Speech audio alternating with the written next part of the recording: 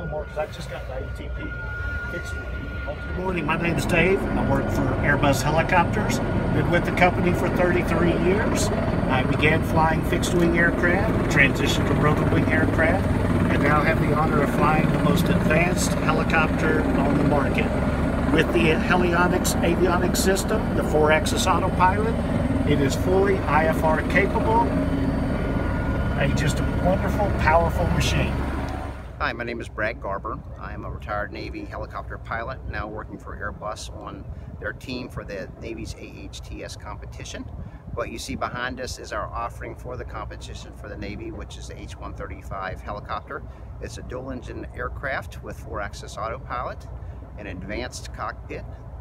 When you look at what the Navy would get out of this aircraft compared to what they're currently flying, much more capability across the whole performance spectrum.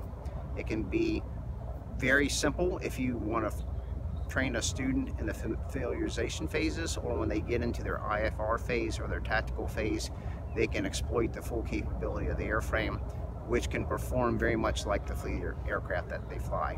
We're excited to have this opportunity and think the Navy would make a good choice by choosing the H135.